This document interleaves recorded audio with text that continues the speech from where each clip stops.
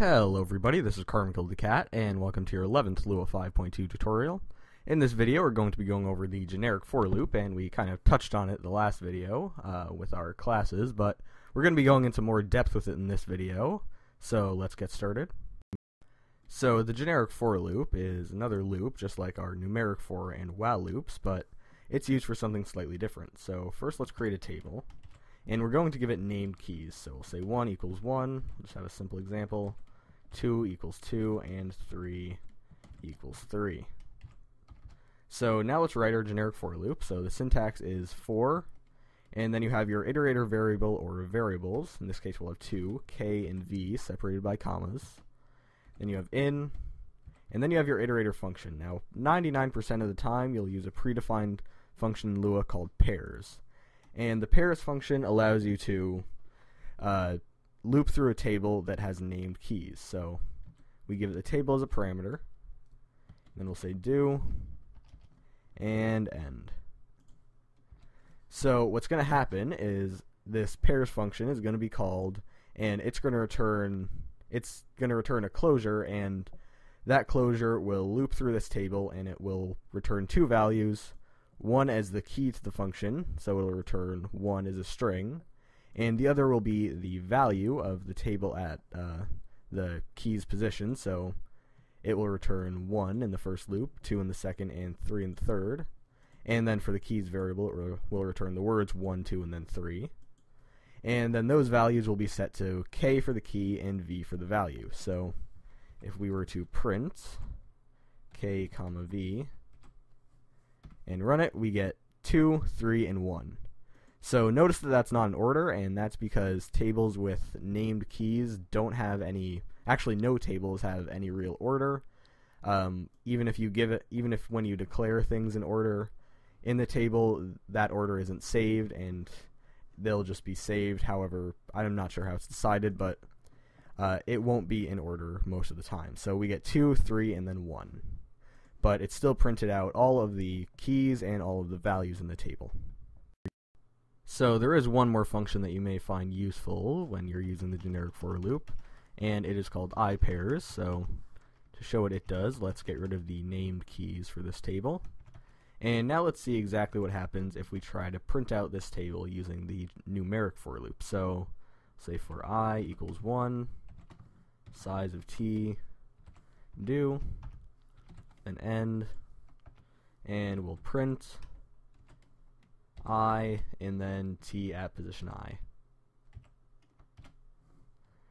So now, actually let's just in between this, we will print \n to separate the outputs. So we get 1, 2, 3 and 1, 2, 3. They're exactly the same because we haven't changed the generic for loop. So now let's use iPairs. So we'll change this to iPairs and print it again, and we get the exact same thing. So we do get something different if we change one of the values within t to nil. So we'll change position 2 to nil, and now if we run this again, when we use the numeric for loop, we get 1 is 1, 2 is nil, and then 3 is 3, which is correct. The numeric for loop will continue looping and then printing through the table, even if it finds a nil position. But iPairs just prints 1 and then stops, because when iPairs finds a nil value, it assumes that you're done with the table and it stops looping through it. So it will only print up to the first nil value in the table, because that's what it considers to be the end. And this may be useful for something. I've never used it practically, but you may find it useful. You never know. So it's good to know it. And also there's debate on whether this method is faster for printing out a table with non-named keys or the numeric for loop. And really there's no definitive answer to that. Just use what you like more. So that is the other function that you may find yourself using with the generic for loop. So the last thing we're going to do is we're going to create our own function that we can use with the generic for loop. So we'll delete this, and just to show the example a bit better, we'll add a few more numbers to our t table. And now the function we're going to be creating is going to be the same as the iPairs function, except we're going to be able to choose what position we want to start looping through in the table. So we'll say function, we'll call it numIter, doesn't matter, and we'll give it two parameters, the table and the start, what position we want to start looping at. So we'll end it, and remember this function has to be a closure, so we're just going to create one variable, I equals, it's not showing up in the autocomplete, start, and then we will return a function, doesn't take any parameters, and what this function is going to do is it's going to increment I first, and then it's going to check whether I at position I, or t at position I minus 1, and we say I minus 1 because we've already incremented I, but we want to use the last position of I.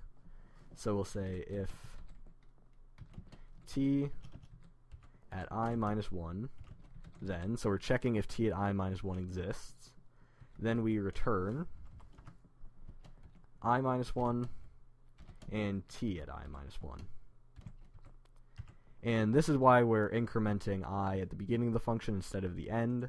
It's because we'll always be returning a value right after we're always returning a value, so if we were to not increment I and then just use t at position I, then we'd never have a chance to increment I and we'd be stuck in the same place in the table forever. So we increment I first and then use the last value of I minus 1, to access our table. So if t at I minus 1 exists, then we return I minus 1 and t at I minus 1. And otherwise, so if t at I minus 1 doesn't exist, then we just return nil. And we end this. So once we return nil for the key, so we're actually returning nil and nil because we have two values that will receive the return value here. But we don't really need this because it'll automatically be nil. So once the first variable that you have as an iterator variable in your generic for loop, once that becomes nil, the for loop ends. So once we return nil, this for loop will end. So this is our function. So now let's change this to numIter at t, and let's start off just starting at position 1. And if we run this, we get 1 and 1, 2 and 2, 3 and 3, 4 and 4, and 5 and 5. So it worked properly, it printed the keys and the values, and it ended once the table was done. So now let's try starting at position 2. We get 2, 2, 3, 3, 4, 4, and 5, 5. We can start at position 3, and we get all the positions starting from 3, and so on. And we could go up to starting at 5, and it would be just 5 and 5. And out of curiosity, if we did 6, we'd get no output. So that's how the function works, and that is how you create a function that works with the generic for loop. So that's all for this video. It was a pretty quick video, I think. I'm not really sure what we're going to do in the next video, but I will figure something out before next week, so I'll see you then.